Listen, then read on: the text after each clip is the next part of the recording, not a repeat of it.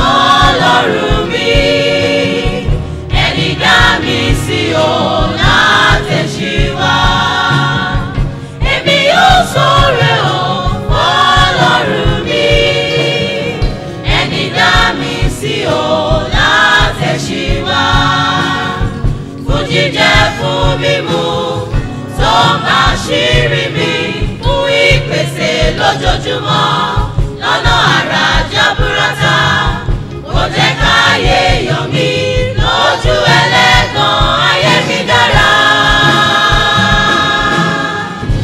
Èmi yóò fọrẹ hàn f'Ọlọ́run mi. Let's open to our text this morning. ẹ jẹ́ kí a ṣí bíbélì wa síbi kíkà wa ní òwúrọ̀ yìí. Psalm 67. Ìwé orin Dáfídì ẹ̀ẹ́tàdínláàádọ́rin. Before then, shall we pray? Ẹ jẹ́ ká gbàdúrà. Father, in Jesus' name. Amen. Our Lord and our Father, we worship your majesty. We thank you for this glorious day that you accept our thanks, O Lord, in Jesus' name. Amen. We thank you for the grace given unto us to be here this morning, that you accept our thanks, O Lord, in Jesus' name. Amen. Briefly, we want to examine your word, Daddy, come and speak to us, O Lord, in Jesus' name. Amen. That which you have for us this morning, Daddy, let it make it known to us, O Lord, in Jesus' name. Amen. Open our understanding to your word this morning, O Lord, in Jesus' name. Amen. At the end of today, let us have full cause to glorify your holy name in Jesus' name. Amen. Amen. Amen. Our text is taken from Psalm 67. A mú ibi kíkà wa nínú ìwé orin Dáfídì orí kẹtàdínláàádọ́rin. From verses 1 to the end. Láti ẹsẹ̀ kìíní títí dé ìparí. God be merciful unto us, and bless us, and cause his face to shine upon us, that thy way may be known upon earth, thy saving health among all nations. Let the people praise thee, O God. Let all the people praise thee. O let the nation be glad and sing for joy.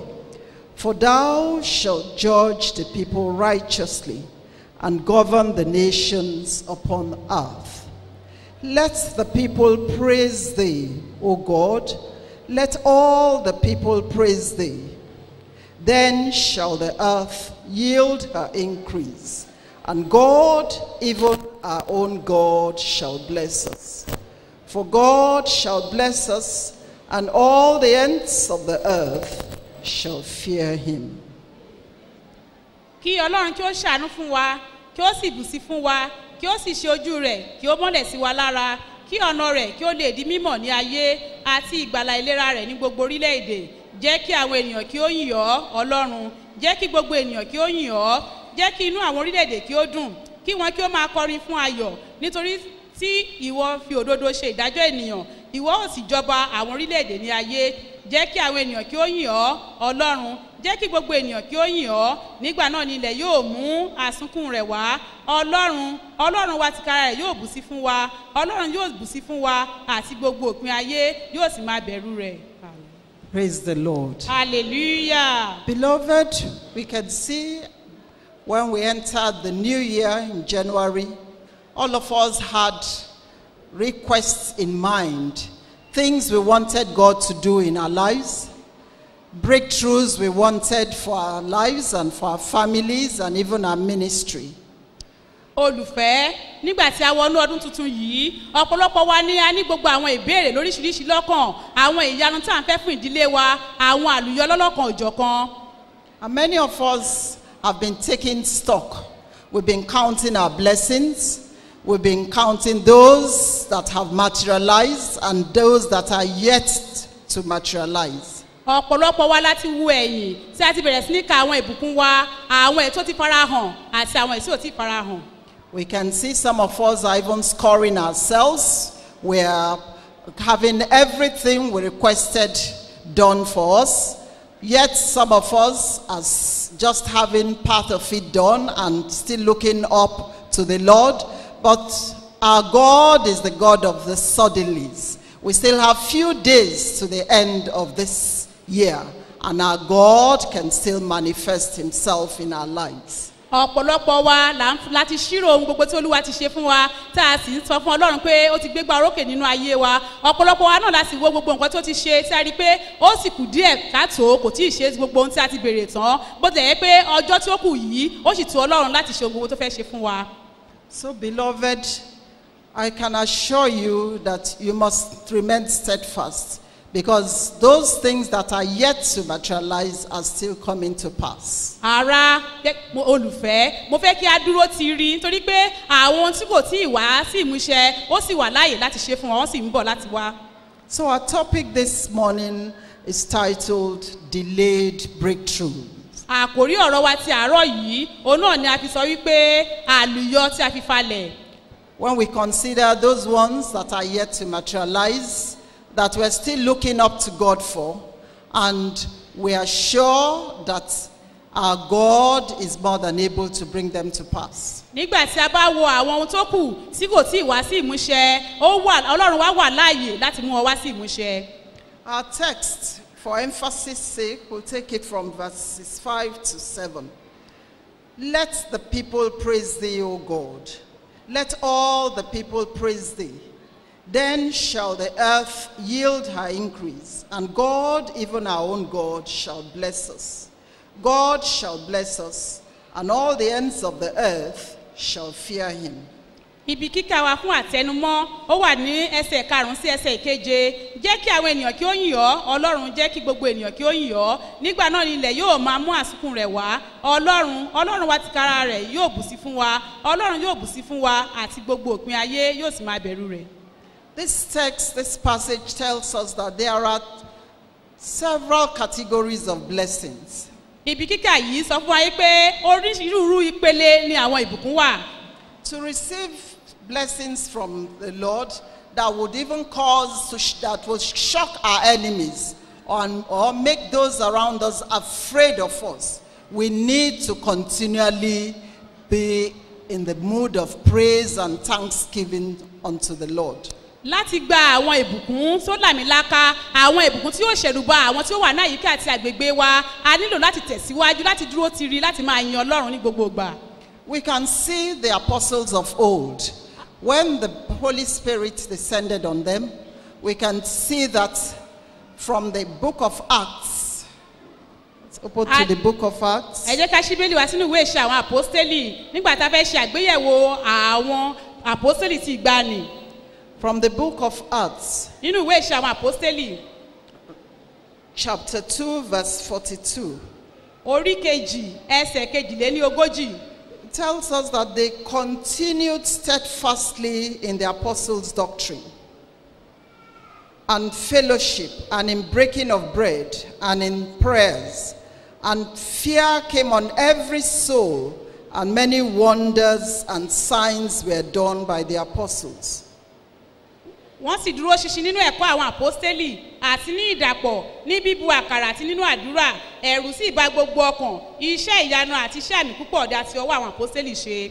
Verse 47 says, they were praising God and having favor with all the people, and the Lord added to the church daily as such as should be saved. Ẹsẹ̀ 17 tó jẹ́ ẹsẹ̀ tí ó gbẹ̀yìn, wọ́n yin Ọlọ́run, wọ́n sì ní ojú rere lọ́dọ̀ ènìyàn gbogbo, Olúwa sì yàn kún wọn ní ojoojúmọ́ àwọn tí a gbàlà. So we can see the apostles, they understood quietly how to receive from the Lord. A rí pé àwọn àpọ́stélì níbí wọ́n dúró tiri láti gbà láti ọ̀dọ̀ Ọlọ́run. They did not mind whether there was any delay or not. They continued steadfastly praising and thanking God. Wọn kò wò ó bóyá ìfàsẹ́yìn tàbí ìdádúró wà nínú ohunkóhun, ṣùgbọ́n wọ́n dúró tiri, wọ́n yin Ọlọ́run. The same thing happened to Paul and Silas when they were in prison. Ohun kan náà ni ó ṣẹlẹ̀ sí Paul òun Sílà nígbà tí wọ́n wà nínú túbú. They praised God and gave thanksgiving. Wọ́n yin Ọlọ́run, wọ́n sì fi ọpẹ́ fún un. And suddenly there was an earthquake that shook the foundation of the prison. Lójijì ìmìlẹ̀mì èyí tí ó jẹ́ kí ìpìlẹ̀ ilé túbú kí ó bẹ̀rẹ̀ sí ní fómì. And God, their breakthrough was released unto them. A sì yọ̀ǹda àlùyọ wọn fún wọn. So we can see that there are categories of breakthroughs. A rí wípé ìpele nípele ni oríṣiríṣi àlùyọ ni ó wà. Also, in the same manner, we also have various categories of breakthroughs. Bákan náà ni a ní onírúurú àti ìpele ní ìpele onírúurú àwọn àlùyọ. Some breakthroughs are instant. We can receive it instantly, as in the case of Naaman, the leper. Àwọn àlùyọ kan wà tó yẹ pé a lè gbà lọ́wọ́lọ́wọ́ gẹ́gẹ́ bí a ṣe rí àpẹẹrẹ rẹ̀ nínú ayé Námánì.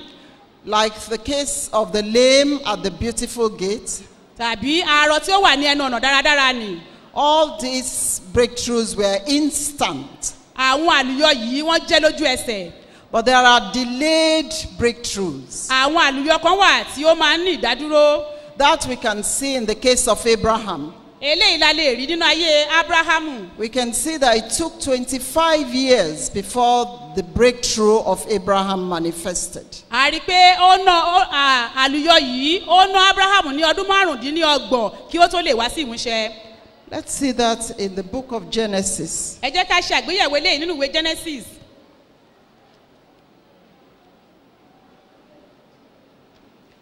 The book of Genesis chapter 18.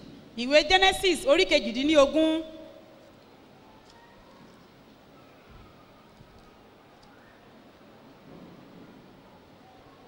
From verse 9.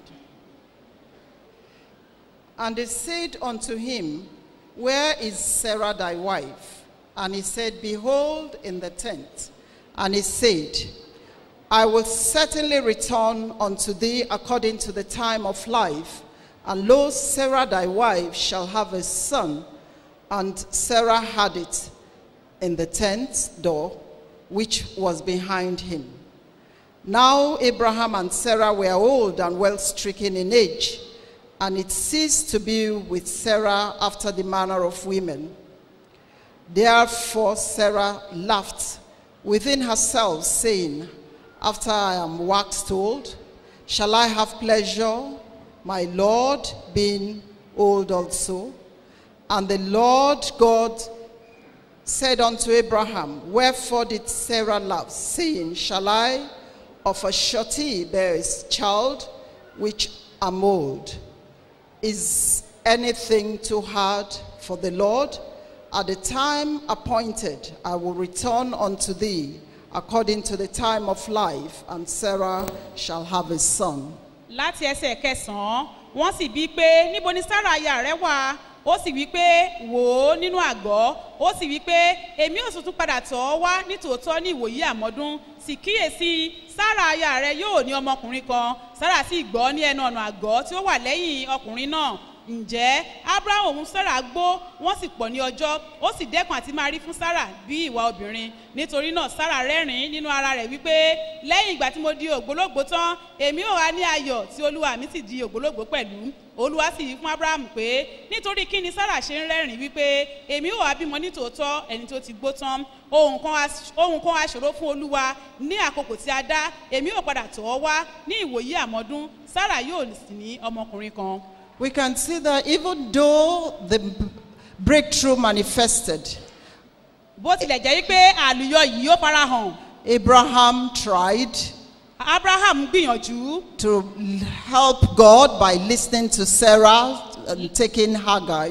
láti ran Ọlọ́run lọ́wọ́ nípa títẹ́sí sí ohùn aya rẹ̀ láti mú Ágárì To bear a son Ishmael, láti bí ọmọkùnrin tí a ń pè ní Ishmaeli, which today it's been the one that has been holding Israel to ransom up till this date. eléyìí tó jẹ́ pé títí di àkókò yìí òun ni ó ń bá àwọn ọmọ Ísírẹ́lì jìjàgbara. So beloved, even though our breakthrough might be delayed, Àrà bó tilẹ̀ jẹ́ pé àlùyọ wa ó falẹ̀ díẹ̀, but we must be careful not to find solutions elsewhere. a gbọ́dọ̀ kíyèsára ká má máa wá ojútùú lọ síbòmíì. Because the word of God even tells us that the sorrows shall be multiplied for them that go that way. Bí ó tilẹ̀ jẹ́ pé ọ̀rọ̀ Ọlọ́run fìdí ẹ̀ múlẹ̀ wípé àwọn tí ó bá ń tọ Ọlọ́run mìíràn lẹ́yìn, Those that seek other gods shall have their sorrows multiplied. àwọn tí wọ́n bá tọ Ọlọ́run mìíràn lẹ́yìn ìṣòro wọn yóò di púpọ̀. So, beloved, it's important that we should wait upon the Lord, just rest upon him, and he will surely bring it to pass. Àrà mo rọ̀ wá wípé kí á dúró de Ọlọ́run torí pé ní dídúró dé yóò mú gbogbo wá sí ìmúṣẹ fún wa. Joseph happens to be another patriarch that also went through that. Joseph tún jẹ́ àpẹẹrẹ mìíràn nínú ẹni tí ó la irú nǹkan wọ̀nyí kọjá. He also was promised about his breakthrough very early in life, but he passed through a lot of challenges, and eventually, with the fear of God and commitment to God, his breakthrough manifested. A sọ ohun tí yóò dà fún un nígbà tí ó wà ní èwe, bó lè pé ó la gbogbo àwọn nǹkan wọ̀nyí kọjá, ó dúró tiri níwájú Ọlọ́run títí gbogbo àwọn ìlérí yìí fi wá sí ìmúṣẹ. Another Petrarch was Moses. ẹlòmíràn ọ̀tọ̀ náà tún náà lè sọ Mósè. He, at the age of 40, was promised God. He saw God as the deliverer of the Israelites. ní ọmọ 40 ọdún ó rí Ọlọ́run gẹ́gẹ́ bí olùdáǹdè àwọn ọmọ Ísírẹ́lì. And God promised to use him to deliver the Israelites from their bondage. Olúwa sì ṣe ìlérí fún wípé òun yóò lò ó láti dá àwọn ọmọ Ísírẹ́lì nídè nínú ìdè wọn. But he was so impatient that he did not allow God's plan for his life to materialize.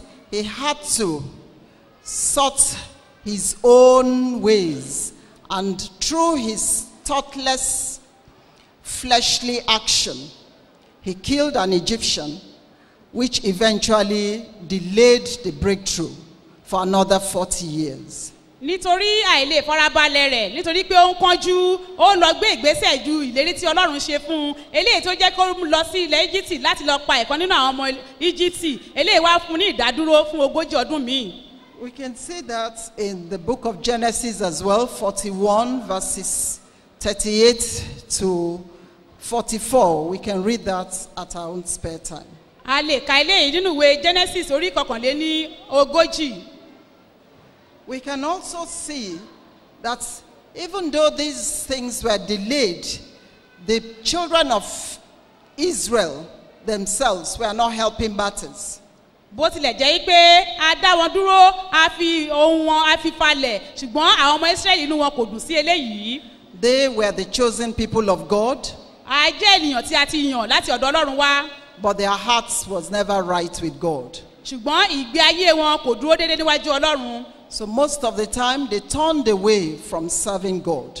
Ní ẹ̀mọye ìgbà ní ọ̀pọ̀lọpọ̀ ìgbà ni wọ́n máa ń kúrò nípa títí níwájú Ọlọ́run láti máa sìn. And mostly all the promises of God for their lives was always cut short because of their behavior. Nítorí ìdí èyí àwọn ìlérí ọ̀pọ̀ ìlérí tí Ọlọ́run ṣe fún wọn ni akékúrú nítorí àìlèwù sí níwájú Ọlọ́run wọn. So it's very important that even if our breakthroughs are delayed, we must remain committed to God. Eléyìí kan dandan fún wa láti mọ̀ wípé bí a bá tiẹ̀ fa àlùyọ wa bí a bá dá dúró fún ìgbà díẹ̀ a gbọ́dọ̀ dúró tiri níwájú Ọlọ́run síbẹ̀. Some believers today, for instance, have their breakthroughs pending. Àwọn onígbàgbọ́ míì wà tó jẹ́ pé àlùyọ wọn a fi sílẹ̀ lójú kan a gbé pamọ́ díẹ̀ fúngbà díẹ̀. Some for about a period of a year, 2, 3, 5, 10, 20 years or more. They're still waiting upon God for the manifestation of that breakthrough. Àwọn míì ọdún kan ọdún méjì mẹ́ta mẹ́rin mẹ́wàá àbí 20 ọdún àwọn míì sì ń dúró títí fún ìfarahàn àlùyọ yìí. All we need to do in this period is to remain committed to God. Ohun tí a ní láti ṣe nínú àwọn àkókò báyìí ni pé kí a fi ara wa jì fún Ọlọ́run. We should never feel that the Lord will not answer our prayers anymore and begin to sort other means. Kí a má ṣe rò wípé Ọlọ́run kò lè gbọ́ àdúrà wa mọ́ kí a máa wá ojútùú níbòmíì. And it's important that we yield all unto God. Everything about ourselves should be yielded unto God. Ó kàn dandan kí a fi ara wa jì pátápátá fún Ọlọ́run. Because sometimes we might be tried. When we say we love God, it's not enough to say it by the word of mouth. We must also put it in practice. Nígbà míì a lè fẹ́ dán wa wò nígbà tá a bá sọ pé a fẹ́ràn Ọlọ́run kì í ṣe nípa ọ̀rọ̀ ẹni nìkan a gbọ́dọ̀ mú wá sí ìmúṣẹ. Because sometimes God might want to prove our commitment. Olúwa lè fẹ́ bẹ ìfarawájì wa ó lè fẹ́ bẹ̀ wò. To see whether indeed we really mean what we say. Bóyá lótìtọ́ ohun tí a fẹnu wa jẹ́wọ́ rẹ̀ a lè ṣe. There was a man of God, a man of God, the general overseer, that shared his experience with us. Ìránṣẹ́ Ọlọ́run kan wà tí ó jẹ́ olùṣàkóso olùdásílẹ̀ ìjọ kan eléyìí tí ó sọ ìrírí rẹ̀ fún mi. So before he finally came into the ministry full time, ó ní kí òun tó gba iṣẹ́ ìránṣẹ́ ní kíkún. He yielded all unto God. Òun jọ̀wọ́ ohun gbogbo fún Ọlọ́run. And the Lord asked him that it was time to retire and leave his secular work. Olúwa sì sọ fún yín pé kó fi iṣẹ́ ara rẹ̀ sílẹ̀. And he retired ó sì fi in sílẹ̀ obedience to God's word. gẹ́gẹ́ bí ìgbọràn sí àṣẹ Ọlọ́run. But luckily, because at the level at which he retired, he earned much gratuity. Ní àkókò tí ó fi iṣẹ́ yìí sílẹ̀ ó ní ọ̀pọ̀lọpọ̀ ohun àmúyẹ. He was excited about that and decided that he was going to share and invest those gratuity in some places to yield increase unto him. Inú ẹ̀ dùn pẹ̀lú àwọn nǹkan tí wọ́n fún yìí gẹ́gẹ́ bí ẹ̀tọ́ rẹ̀ ó sì wá pinnu ní ọkàn rẹ̀ pé òun ò fi àwọn ẹ̀tọ́ yìí di àwọn nǹkan kan mọ́lẹ̀ tí ó lè máa mú ọ̀pọ̀lọpọ̀ láti máa bí sí i. Without consulting God, he went ahead and started wanting to invest the money.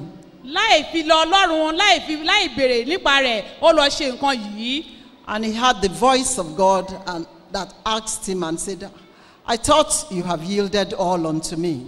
Ó wá gbọ́ ohùn Ọlọ́run tó wí pé mo lérò wípé ó ti jọ̀wọ́ gbogbo fún mi. How come you are now doing this without my knowledge? Kí ló wá dé tí ò ń ṣe àwọn nǹkan tí ò ń ṣe yìí láì jẹ́ kó di mímọ̀ fún mi? He immediately called himself to order. Lójijì lẹ́sẹ̀kẹsẹ̀ ó pe ara rẹ̀ padà bọ̀ sípò. And the Lord asked him to divide that money into 3 parts. Olúwa wá sọ fún pé owó tí o gbà yìí dá sí ọ̀nà mẹ́ta. The first one, put it into the ministry. Àkọ́kọ́ nínú owó yìí fi sínú iṣẹ́ ìránṣẹ́. And he immediately obeyed. Lẹ́sẹ̀kẹsẹ̀ ló gbọ́ràn. The second one, put it into the ministry. Èkejì owó yìí ìdákejì fi sínú iṣẹ́ ìránṣẹ́. He said he became a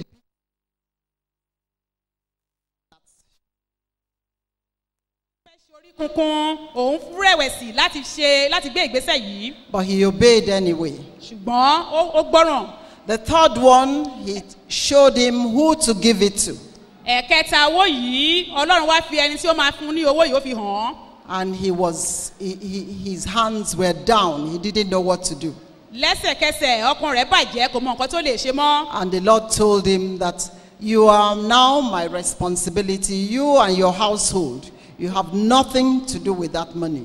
Olúwa wá sọ fún yín pé ó ti di ìní mi, ìwọ àti ìdílé rẹ ẹ ò gbọdọ̀ ṣe ohunkóhun láìsí mi. He yielded all unto the Lord. Ó wá jọ̀wọ́ gbogbo fún Ọlọ́run. And that's the same consecration the Lord is expecting from you and me today. Ìyára ẹni sọ́tọ̀ yìí, irú ìyára ẹni sọ́tọ̀ báyìí ni Olúwa ń béèrè lọ́wọ́ ìwọ àti èmi. If we've said we've given all unto God, we must, no part of us must be done in a fleshly act. Tí a bá sọ pé a ti jọ̀wọ́ gbogbo fún Ọlọ́run, a ò gbọdọ̀ wá ṣe ohunkóhun nínú ara. It's important, therefore, that we must know what are the reasons why some of these breakthroughs are delayed. A gbọ́dọ̀ mọ ìdí gangan tí ọ̀pọ̀lọpọ̀ àwọn àlùyọ yìí tí wọ́n fi ń ní ìdádúró. The first reason is impatience. Àkọ́kọ́ nínú rẹ̀ ní àìlè farabalẹ̀. Not waiting for the timing of God. Àìlè ní sùúrù di àkókò Ọlọ́run. We want to have things our own way. A fẹ́ ṣe ohun gbogbo ní ọ̀nà tiwa. We feel that we are losing on time. Time is not on our side. And we want to do it our own way. À ń wò pé kò sí àkókò mọ́ torí ẹ̀ a fẹ́ ṣe ohun gbogbo ní ọ̀nà tiwa. And at the end of the day, when we do things our own way, the repercussion is not always good. Lẹ́yìn ìgbà tí a bá ṣe ohun gbogbo ní ọ̀nà tiwa yìí, a rí i pé nǹkan tó máa ti ẹ̀yìn ẹ̀ jáde kò kí ń dára rárá. Our God wants to bless us. Ọlọ́run wá fẹ́ bùkún fún wa. From the passage we read, we can see that it's all about blessing us. Níbi tí a kà, Ọlọ́run wá fẹ́ bùkún fún wa. Níbi tí a kà, a rí i pé ohun gbogbo tí Olúwa sọ ní pé òun fẹ́ bùkún fún wa. It's his will to bless us, but it has to be his own way. Ìfẹ́ rẹ̀ ni pé láti bùkún fún wa ṣùgbọ́n ìbùkún yìí gbọ́dọ̀ wá láti ọ̀nà rẹ̀. He wants to prosper us, but he has his own path of prosperity. Ó fẹ́ mú wa ní ìṣerere ṣùgbọ́n ìṣerere yìí gbọ́dọ̀ jẹ́ láti ọ̀dọ̀ rẹ̀. If we go any other way apart from that way, then we are delving into the lion's den. Tí a bá wá lọ ṣe ohunkóhun tí ó yàtọ̀ sí ìfẹ́ Ọlọ́run yìí, irúfẹ́ ẹni bẹ́ẹ̀ ó ń lọ sínú ihò kìnìún. The second one, Èkejì, we can see it's trial of faith. ìdánwò ìgbàgbọ́. It's as a result of trial of faith. ó lè wá nípa ìdánwò ìgbàgbọ́. God might want to try us Olúwa ń gbà mí lè fẹ́ dán wa wò to see how faithful we are, láti mọ bí ìgbàgbọ́ wa bí ó ṣe dúró to sí, see how committed we are. bí a ṣe farajìn tó. And when he does that, Nígbà tó bá ti ṣe eléyìí and he has proven us, tí ó sì ti yiri wa wò, then he will give us that which is our heart's desire. nígbà tó bá yiri wa wò tán yóò wá fún wa ní èròǹgbà ọkàn wa. And we can be sure that the wicked one will not be able to snatch it away from us. A wá mọ̀ dájú wípé àwọn ènìyàn ẹ̀ka ohun tó ti fún wa yìí wọn ò ní lè gbà á lọ́wọ́ wa mọ́. But if we run ahead of God, Ṣùgbọ́n tí a bá sáré kọjá Ọlọ́run lọ, we might run into difficulties. a lè wá lọ, a lè sáré wọnú àwọn ìṣòro. Another reason for Ìdí míì. delayed breakthrough is as a result of not knowing or learning what is expected of us. Àwọn ìdí mìíràn tí ó lè mú kí àlùyọ kí ó falẹ̀ ní pé nígbà tí a ò bá mọ ohun tí Ọlọ́run ń béèrè ní ọwọ́ wa.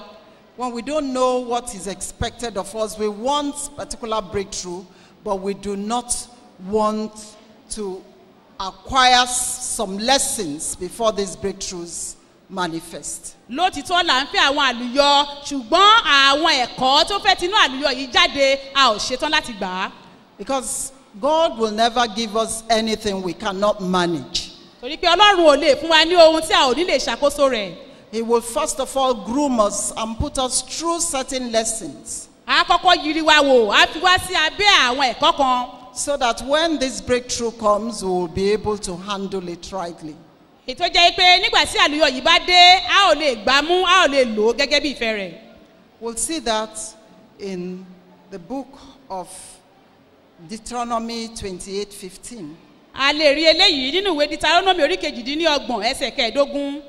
Deuteronomy 28:15. Ìwé Deuteronomy orí kejìdínlọ́gbọ̀n ẹsẹ̀ kẹẹ̀dógún. The next thing that will cause the delayed breakthrough is sin.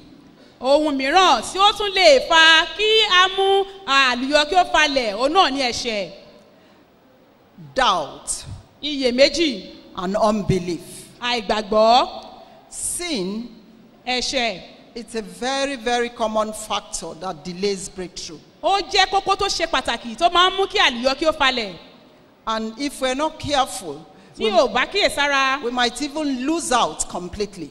èèyàn lè sọnù, ó lè yà kúrò ńbẹ̀ pátápátá. Like the case of Eli. Gẹ́gẹ́ bí Élì. We find out that in the case of Eli, he was completely denied of priesthood. His lineage was completely denied of the priesthood of Israel. A rí i pé ìran Élì a kò jẹ́ kí wọ́n ayọ̀ apà wọn kúrò láti máa jẹ́ olórí àlùfáà nínú Ísírẹ́lì. Let's see that in the book of Samuel. Ẹ jẹ́ ká ṣe First àgbéyẹ̀wò ilé Samuel. nínú ìwé Sámúẹ́lì kínní. 1 Samuel.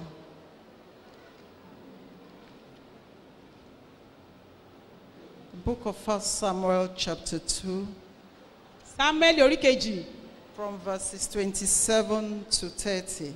láti ẹsẹ̀ kẹtàdínlọ́gbọ̀n sí ẹsẹ̀ ọgbọ̀n. And there came a man of God unto Eli, and said unto him, Thou dost said the Lord, Did I plainly appear unto the house of thy father when they were in Egypt, in Pharaoh's house? And did I choose him out of all the tribes of Israel to be my priest, to offer upon my altar, to burn incense, to wear an ephod before me?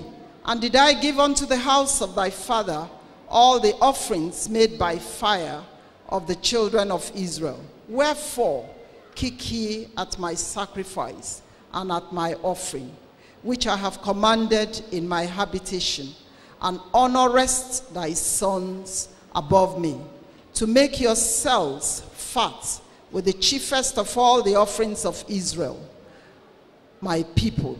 Wherefore the Lord God of Israel said, I said indeed that thy house and the house of thy father should walk before me forever.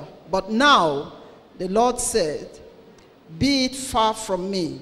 For them that honor me, I will honor, and them that despise me shall be lightly esteemed. Ẹni Ọlọ́run kan tọ̀ Élì wá, ó sì wí fún un pé báyìí ni Olúwa wí, gbangba kí èmi farahàn ilé bàbá rẹ nígbà tí wọ́n ń bẹ ní Íjíbítì nínú ilé Fáráò, èmi kò sì yàn án kúrò láàrin gbogbo ẹ̀yà Ísírẹ́lì láti jẹ́ àlùfáà mi, láti rúbọ lórí pẹpẹ mi, láti fi tùràrí jóná, láti wọ éfódì níwájú mi, èmi sì fi gbogbo ẹbọ tí ọmọ Ísírẹ́lì máa fi iná sun fún ìdílé bàbá rẹ. Èéṣe tí ẹ̀yin fi tàpá sí ẹbọ àti ọrẹ mi tí mo pa ní àṣẹ ní ibùjókòó mi, ìwọ sì bu ọlá fún àwọn ọmọ rẹ jù mí lọ, tí ẹ sì fi gbogbo ààyò ẹbọ Ísírẹ́lì àwọn ènìyàn mi mú ara yín sanra. Nítorí náà Ọlọ́run Ísírẹ́lì wípé èmi ti wí nítòótọ́ pé ilé rẹ àti ilé bàbá rẹ yóò máa rìn níwájú mi títí, ṣùgbọ́n nísinsìnyí Olúwa wípé kí a má rí àwọn tí ó bu ọlá fún mi ni èmi ò bu ọlá fún, àti àwọn tí kò kà mí sí ni a ó ṣaláìkà sí.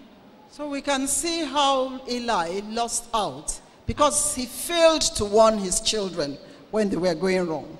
A lè rí bí a ṣe yọ Élì kúrò pátápátá nínú ìlànà yìí torí pé ó kùnà láti bá àwọn ọmọ rẹ̀ wí ní àkókò tó yẹ kó bá wọn wí. And we found out that even with us believers today, some of us find it difficult to scold our children when they are going wrong. Bákan náà ni ó wà nínú agbo ìgbàgbọ́ lónìí, ọ̀pọ̀lọpọ̀ wa ni a máa ń kùnà láti bá àwọn ọmọ wa wí nígbà tí wọ́n bá ń ṣe lòdì. And these children, we must always remember, do not belong to us. They are God's. And as such, we're only caretakers. We owe it a duty to make God know how we take care of these children. A gbọ́dọ̀ mọ̀ wípé ọ̀pọ̀lọpọ̀ wa àwa kọ́ la ní àwọn ọmọ wọ̀nyí sí Ọlọ́run ni, a kò jẹ́ olùtọ́jú lásán, a gbọ́dọ̀ fi wọ́n lé Ọlọ́run lọ́wọ́. So it's important that when our children are going wrong, we owe it a duty to bring them on the path, on the right path. Ó wá kan dandan, ó jẹ́ ojúṣe fún wa wípé nígbàkigbà tí àwọn ọmọ wa bá ń ṣe nǹkan tí kò tọ́, tí wọ́n rìn ní ọ̀nà tí kò tọ́, a gbọ́dọ̀ mú wọn padà bọ̀ sípò. Sometimes it's not all the times we talk to them and scold them. We can go on our knees and be praying mothers. Kì í ṣe gbogbo ìgbà ni a gbọ́dọ̀ máa nà wọ́n tàbí ká máa sọ̀rọ̀ oríṣiríṣi sí wọn lára, ṣùgbọ́n gbà míì a gbọ́dọ̀ wólẹ̀ nínú yàrá wa ká kúnlẹ̀ kí a máa gbàdúrà fún wọn ká fi wọ́n lé Ọlọ́run lọ́wọ́. And ask God that he owns them and he is able to lead them aright and make what he wants out of them. Kí a sọ fún Ọlọ́run pé òun ni ó ní wọ́n, ó sì ní àṣẹ lórí wọn láti darí wọn, láti tọ́ wọn ní ọ̀nà tí ó fẹ́ kí wọ́n rìn. But it's important at the same time that we also are walking right in the sight of God. Ó ṣe dandan pé kí àwa náà gẹ́gẹ́ bí ènìyàn kí a rí pé à ń rìn ní ọ̀nà tí ó tọ́ níwájú Ọlọ́run. Because we cannot be telling the child to do one thing and we are doing another thing. Torí pé ó kan dandan fún wa pé ká máa rí pé ká máa bá ọmọ wa wí ní ọ̀nà tí kò tọ́, káwa náà ká máa ṣe nǹkan tí à ń bá wọn wí lé lórí. We as parents should always strive to live by example. Àwa gẹ́gẹ́ bí òbí a gbọ́dọ̀ máa gbé ìgbé ayé àpẹẹrẹ. So the next reason for delayed breakthrough is love of the world. Ohun àmúyẹ mìíràn àbí ohun tó ń mú ìfàsẹ́yìn wá nínú àlùyọ náà ni ìfẹ́ ayé. This can stand between us and our breakthrough. The love of the world can stand between us and our breakthrough. Ìfẹ́ ayé ó lè dúró gẹ́gẹ́ bí ìdíwọ́ tàbí ìdènà láàrin àwa àti àlùyọ wa. As is the case of Demas. Gẹ́gẹ́ bí àpẹẹrẹ Démà. 2 Timothy 4:10. Ìwé Tímótì kejì orí kẹrin ẹsẹ̀ kẹwàá. So it's important that in all we do with moderation. Ó kan dandan fún wa pé ohun gbogbo tí a bá ń ṣe ká rí pé à ń ṣe ní ìwọ̀ntúnwọ̀nsì. So what then should be our attitude when our breakthroughs are delayed? Kí wá ni ó yẹ kó jẹ́ ìhùwàsí wa nígbà tí àlùyọ yìí bá falẹ̀ díẹ̀? It is important that we re-examine ourselves. Ó kan dandan fún wa wípé kí a yẹ ara wa wò. And make sure that there's no shortcomings in our lives. Kí a sì rí pé kò sí ìkùnà kankan nínú ayé wa. And the moment we do that, gẹ́rẹ́ tí a bá ṣe eléyìí, we'll see that the Lord himself will begin to reveal himself in a newer way to us. A wá rí wípé Ọlọ́run fún ara rẹ̀, Ọlọ́run ti kára rẹ̀ yóò bẹ̀rẹ̀ sí máa fara hàn wá ní ọ̀nà ọ̀tun. We should on our path live a life that is worthy in the sight of God. ká gbé ìgbé ayé tí ó yẹ níwájú ọlọ́run. We must grow in grace. kí a rí i pé à ń rìn nínú ìyìn. In growing in grace, we must meditate on the word of God on a daily basis. kí a rí i pé à ń ṣàṣàrò nínú ọ̀rọ̀ ọlọ́run lójoojúmọ́. We must live a prayerful life. a gbọ́dọ̀ gbé ìgbé ayé àdúrà. We must not in any way be hypocritical in all our actions. nínú gbogbo ìwà àti ìṣe wa a ò gbọ́dọ̀ jẹ́ alágàbàgebè. It is important that we join the workforce while waiting upon the Lord. We should be up and doing for the Lord. nígbà tí a bá ń dúró de ọlọ́run a gbọ́dọ̀ rí i pé a wà lókè sódò fún iṣẹ́ ọlọ́run. It is important that on our path we make sure that all that we need to do to help others on our path, we must strive to do them. a gbọ́dọ̀ rí i pé a sa ipá wa ohun tó wà nípa wa láti ṣe fún ẹlòmíì láti fi ràn wọ́n lọ́wọ́ kí a rí i pé a sa ipá wa láti ṣe. If we see a brother in need, orí or ọkùnrin tó wà nínú or àìní a sister in need, tàbí arábìnrin tó wà nínú àìní we should not wait a ò gbọ́dọ̀ dúró ká fi falẹ̀. before we lend a helping hand. a ò gbọ́dọ̀ fi falẹ̀ láti ran irú ẹni bẹ́ẹ̀ lọ́wọ́.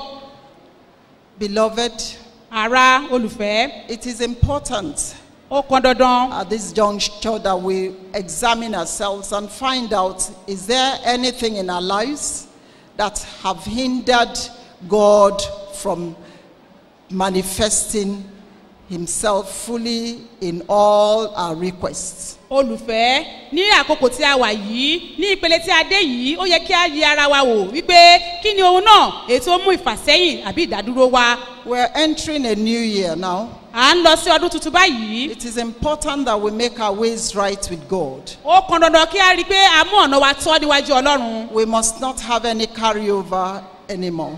a ò gbọ́dọ̀ rí i pé a tún mú àwọn nǹkan míì wọnú ọdún tuntun pẹ̀lú We wa. must settle everything this very year 2013 a gbọ́dọ̀ rí i pé a jókòó a ṣe déédéé ayára o kí a tó wọnú ọdún tuntun. and enter the new year on a clean slate, kí a sì wọnú ọdún tuntun pẹ̀lú ohun gbogbo mímọ́. because the Lord has a lot in store for us. torí pé ọlọ́run ní ọ̀pọ̀lọpọ̀ fún wa. He has promised us blessings, even with all that is saying that the year ahead of us is going to be a very traumatic year. But the Lord is still promising us, his children, that we will not be part of all that the happenings. àrí pé ọlọ́run ní ọ̀pọ̀lọpọ̀ fún wa bó tilẹ̀ jẹ́ pé ọdún tó ń bọ̀ a sọ pé ó jẹ́ ọdún tí yóò kún fún oríṣiríṣi àwọn ìwàhálà lásìgbò ṣùgbọ́n síbẹ̀ olúwa ṣe ìlérí fún wa gẹ́gẹ́ bí ọmọ rẹ̀. But that will only apply to those that are committed to him. àwọn ìlérí yìí yóò wá sí ìmúṣẹ náà ayé àwọn tó fara wọn jì fún un. So, beloved, the fact that we come to church regularly and we sing praises, rejoice in the sight of God, does not necessarily mean that our ways are right with him. olùfẹ́ bó tilẹ̀ jẹ́ pé à ń wá sí iwájú ọlọ́run ní gbogbogbò ní gbogbo ọjọ́ ìsinmi à ń kọrin eléyìí kò túmọ̀ sí wípé ọ̀nà wa tọ́ níwájú rẹ̀. We can be born again for years and yet be not really having that encounter with the Lord. a lè ti di àtúnbí fún ọ̀pọ̀lọpọ̀ ọdún ṣùgbọ́n ká má tí ì ní ìbápàdé pẹ̀lú ọlọ́run. We see Isaiah as a typical example. He was a born again child of God in his days. He worked for God. We can see him proclaiming woes upon Israel, doing all that God wanted him to do, but yet he still was not right with God. a lè rí àpẹẹrẹ yìí nínú ayé àìsáyà bó tilẹ̀ jẹ́ pé ó ti di àtúnbí fún ọ̀pọ̀lọpọ̀ ọdún tó jẹ́ pé ó tún máa ń sọ pé ègbé ni fún àwọn ọmọ Ísírẹ́lì nítorí àìṣedéédéé wọn ṣùgbọ́n ní òun náà fúnra rẹ̀ ó rí ara rẹ̀. But the day he discovered himself, he had that personal encounter with God, his life was totally transformed. ọjọ́ tí ó rí ara rẹ̀ tí ó ní ìbápàdé pẹ̀lú ọlọ́run ayé rẹ̀ yí padà pátápátá. So, beloved, I am admonishing us that this is another opportunity to take a good reflect of our lives and see where and where we're still lacking and ask God to mend us and bring us in the right standing with him. olùfẹ́ mò ń rọ̀ wá mò ń gbà wá níyànjú wípé ká yẹ ara wa wò kí á wo ibi tí a ti kùnà kí á sì lè ṣe é ní títọ́ níwájú ọlọ́run. And I can assure you, the Lord, all our hanging blessings, our blessings that are yet to materialize, will come to pass in Jesus' name. Mo sì mọ̀ dájú wípé gbogbo àwọn ìbùkún tí ó ti fà sẹ́yìn èyí tó ti dúró gbogbo wọn ni wọ́n tọ́ wá ní orúkọ Jésù. Before we go, let us go to the Lord in prayer and pray and ask God that in his infinite mercy, all our shortcomings that have deprived us of our breakthroughs or that have brought about delays in our breakthroughs, that God in his mercy will remove all those hindrances on our path and bring our breakthroughs to materialization. Kí a tó lọ sí ìparí mo fẹ́ kí a gbàdúrà yìí kí a sọ fún Ọlọ́run pé Olúwa ká gbogbo ìdíwọ́ gbogbo ohun tó ti mú ìfàsẹ́yìn tó ti mú ìdáwọ́dúró mú kí àwọn ìlérí yìí kó fàsẹ́yìn nínú ayé mi pé kí Ọlọ́run kó mú wọn kúrò. Shall we rise up and pray? Ẹ jẹ́ kí a dìde dúró láti gbàdúrà yìí. It's not all the blessings that are through sin. There could be some that heaven is aware of, that God himself is purposely delaying to prove himself in our lives. Those ones we will ask God to have his way in our lives and bring them to materialization at his own time. Àwọn ìbùkún mi wà tó jẹ́ pé ọ̀run fúnra ara rẹ̀ mọ̀ nípa rẹ̀ èrèdí tí kò ti fi ìyọ̀ǹda rẹ̀ á sọ fún Ọlọ́run pé Olúwa kí Ọlọ́run nínú àánú rẹ̀ kí ó yọ̀ǹda rẹ̀ ní àkókò tí ó fẹ́ fún wa. Lord, let us pray and ask God. Let's examine our lives and see which area of our lives that we are still not yielding totally unto him. Ẹ jẹ́ ká yẹ ayé wa wò ara ká wo àwọn ibi tí a ti kùnà tí a ò tí ì fi ara wa jì pátápátá sí Ọlọ́run. Which areas of our lives we are still very hypocritical. Àwọn ọ̀nà wo nínú ayé wa láti ìgbà jẹ́ alágàbàgebè. We'll say one thing and we're doing another thing. A sọ ohun kan ṣùgbọ́n ọ̀tọ̀ ni à ń ṣe. We'll just ask God that in his mercy he will redeem us and put us in right standing with him. A sọ fún Ọlọ́run pé kí Olúwa kí ó rà wá padà kó sì mú wa dúró gẹ́gẹ́ bí ó ti fẹ́. Let us pray, Lord. Let us. Ẹ jẹ́ kí a gbàdúrà. Glory, Lord Jesus. The King of Kings.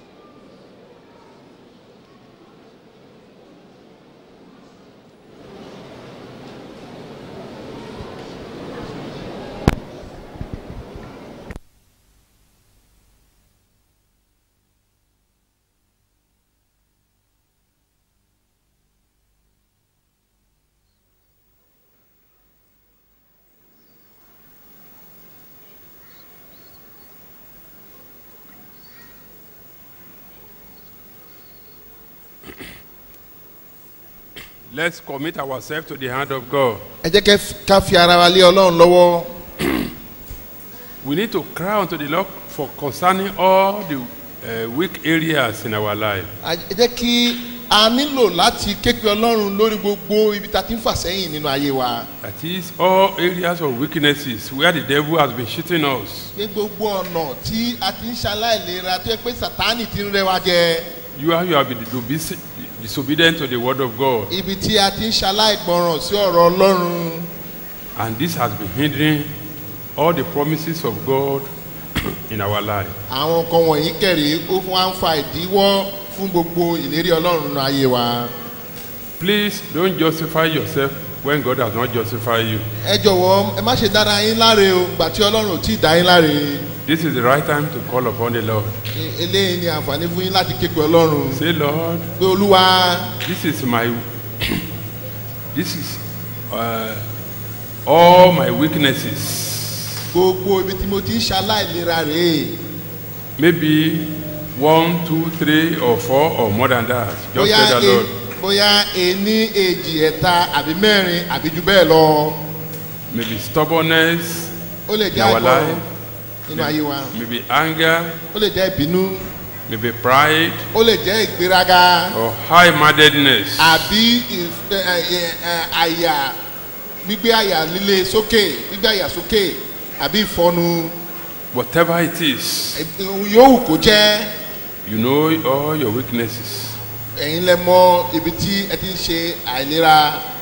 Let's pour our heart up to the Lord right now. ẹ jẹ́ ká fi gbogbo ọkàn wa ká sọ gbogbo ọkàn wa síta fọlọ́run And báyìí we hear from heaven òun yóò gbọ́ láti ọ̀run wá and grant to us the power and the grace to begin to live above sin and to please Him in all our ways. yóò sì wá fún wa ní agbára láti gbé ìgbé ayé tó borí ẹ̀ṣẹ̀ ní gbogbo ọ̀nà wa àti láti lè gbé ìgbé ayé tó tẹ́ lọ́rùn Let's gbogbo talk ọ̀nà ayé to wa. God. Let's talk to God ẹ right jẹ́ ká now. bá ọlọ́run sọ̀rọ̀ ẹ jẹ́ ká bá ọlọ́run sọ̀rọ̀ o.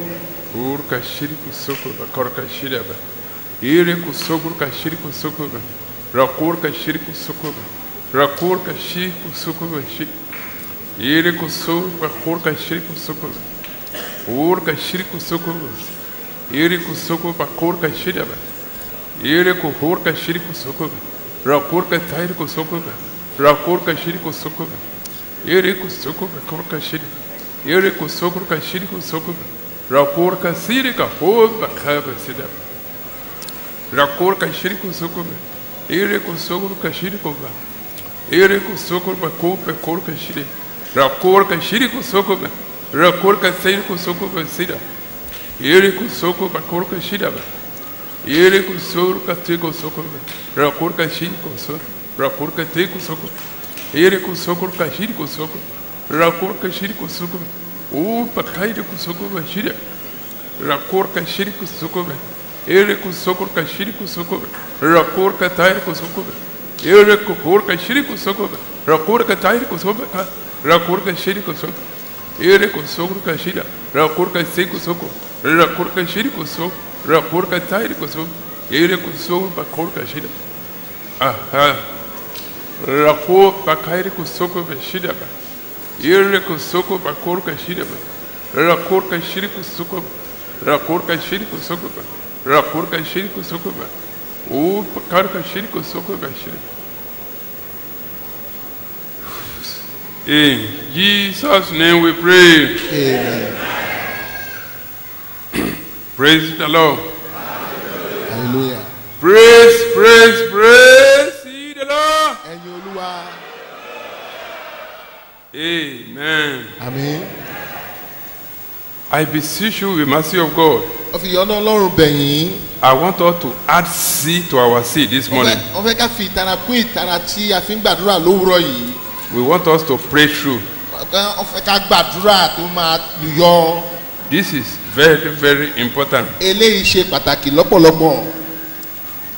And Psalm 66 verse 18 says, nínú ìwé orin dáfídì orí 66 verse 18 orin dáfídì orí kẹrìndínláàádọ́rin says, ó wí pé if I regard iniquity in my heart, tẹ́mi bá gba ẹ̀ṣẹ̀ láàyè ní àyà mi, the Lord will not hear me. olúwa kì yóò gbọ́ ohùn mi. This month, nínú oṣù yìí you remember that God said we should take time to bless Him very well. ẹ ó rí i pé ọlọ́run sọ pé ká ní àǹfààní àti àkókò láti lè yin òun ọlọ́run dáradára. To take time to appreciate Him láti lè wá àyè láti lè fi ìmoore hàn sóhun ọlọ́run very well. dáradára. Because torí pé He said He had done a lot for us this year. torí pé ó sọ pé òun ti ṣe ọ̀pọ̀lọpọ̀ nǹkan fún wa nínú ọdún yìí. Isn't it? àbí bẹ́ẹ̀ kọ́ We are all witness to what God has been doing in our life, in our family, and in all our gatherings. gbogbo wa náà la lè jẹ́rìí sí ohun gbogbo tí ọlọ́run ti ń ṣe nínú ayé wa nínú ìdílé wa nínú ilé wa àti nínú ẹbí àti nínú ìjọ. In all, the weekly services and also Sunday worship services. nínú gbogbo àwọn ẹ̀sìn tá à ń ṣe ní ọ̀sẹ̀ẹ̀sẹ̀ àti ti ọjọ́ ìsinmi. He said we should bless Him very well. ó sọ pé ká yìn òun dáradára. But if there is anything that God, if there is anything that we do tí nǹkan kan bá wà tá à ń that, ṣe that the devil has been accusing us, this praise and worship will not be acceptable before him. tí nǹkan kan bá wà tá à ń ṣe tí sàtánì ń lò láti máa fi takò wá pé àwọn èyí tí a bá yìn níwájú òun kò ní jẹ́ ìtọ́wọ́gbà.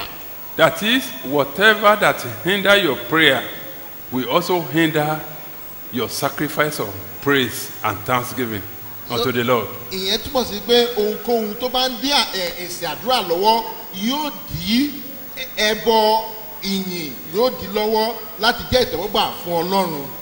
Amen. àmín. Ohunkóhun tí à ń bá ń ṣe whatever we are doing tí ó jẹ́ ẹ̀ṣẹ̀ tí Sátánì tí ń fi wá sùn, wọ́n máa dènà, kì í ṣàdúrà wa nìkan ló máa dènà, ó máa dènà ẹbọ ọpẹ́ wa sí Ọlọ́run. Whatever we are doing that the devil is using to accuse us as sin, it will not hinder our prayers alone, but it will be hindering the sacrifice of praise that we always give unto the Lord. And as this year is running to an end, gẹ́gẹ́ bí ọdún yìí ṣe ń lọ sí òpin, it is I used to see it as a time of reflection. That is a time we ought to call a solemn assembly to reflect concerning your past doings, especially right from the beginning of this year till this present day, that as we shall enter the new year, we should start the new year with what? With renewed commitment unto the Lord, isn't it? àwọn máa ń wo ìgbà yìí gẹ́gẹ́ bí ìgbà ìjókòó jẹ́ láti ṣe ìṣirò ohun gbogbo tó ti ṣẹlẹ̀ láti lè wò wípé bí a ṣe ń lọ sínú ọdún tuntun yìí o à ń láti lọ pẹ̀lú ìpinnu tuntun àti pẹ̀lú ohun gbogbo tí Ọlọ́run ti ṣe ká máa gbé lọ sínú ọdún tuntun bẹ́ẹ̀. Praise the Lord. Hallelujah. It will be very sad if we should have a carryover this year. It will be very sad, especially as we have the opportunity in this assembly to hear the undiluted gospel from time to time in Sunday school, in seminar teachings and all the rest, and yet you still have a carryover. That is, there is a weak area in your life. You fail to work on it. That's the area of weakness, to work on it and carry it over to the new year. It will be very, very sad, very, very sad. And God will not be pleased. Yóò jẹ́ ohun ìbànújẹ́ tó yẹ pé èèyàn ò ní lè ṣiṣẹ́ lé gbogbo ibi tí èèyàn ti ń kùnà lórí ẹ̀ṣẹ̀ tí èèyàn ò ní lè ṣiṣẹ́ lé tó máa gbé lọ sí ọdún tó ń bọ̀. Yóò jẹ́ ohun ìbànújẹ́ torí pé inú Ọlọ́run ò ní dùn pé ká gbé nǹkan ẹ̀ṣẹ̀ yẹn ká tún gbé wọ ọdún tuntun. Praise the Lord. Hallelujah. Praise the Lord. Hallelujah. Àwa tá ò tí sùn ẹ hallelujah kan. If you are sure you are not sleeping, shout one hallelujah. Àwa tá ti sùn hallelujah kan. Praise the Lord. Hallelujah. I am so fanatical in this area. Ní ibi yìí gangan, wọ́n máa ń fi ìtara sọ.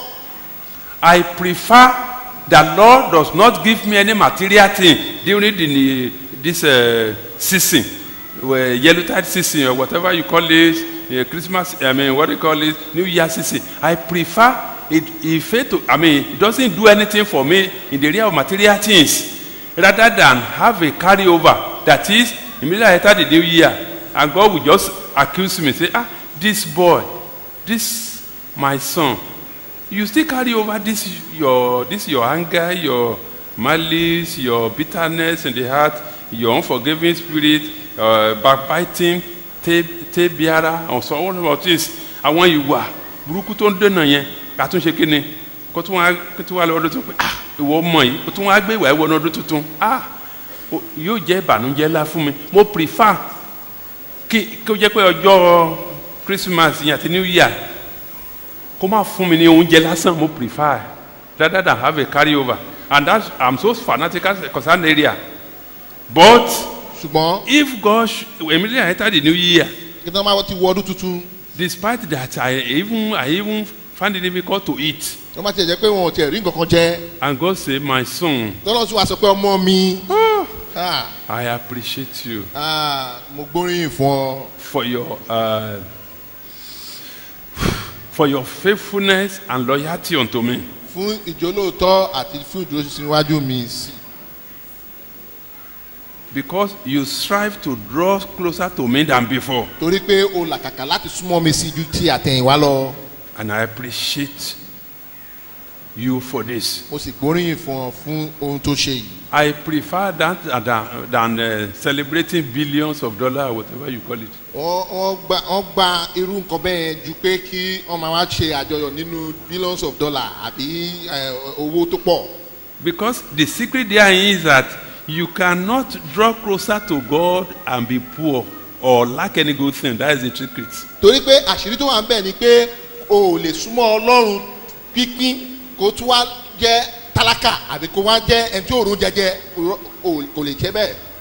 God cannot say, my son, you have drawn closer to me than before, but pray very well so that the ajẹ́ will not kill you. ọlọ́run ò lè sọ pé ọmọ mi o ti súnmọ́ mi ju àtẹ̀tẹ̀ ìwá lọ nítorí pé tí wàá ṣe lè wọ́n ti dájú pé o gbàdúrà dáadáa káwọn àjẹ́ má bàa pa ẹ́ o kò rí bẹ́ẹ̀. Am I right? ṣé wọ́n ní eléyìí.